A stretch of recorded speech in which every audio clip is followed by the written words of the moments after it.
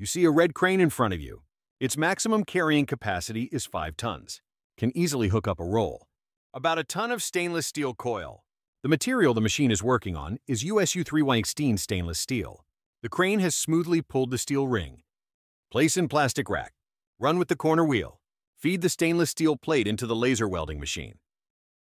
The steel sheets are sucked in at a constant speed. In a 3 kilowatt laser welding machine, by making it in advance, uniform size mold. Perform laser welding. Compared to traditional welding, it will make the welding gap delicate. More textured. After welding, it needs to be cooled with purified water. What you see is no ordinary liquid. Drizzle on the cylinder. Then go through the fixed winch.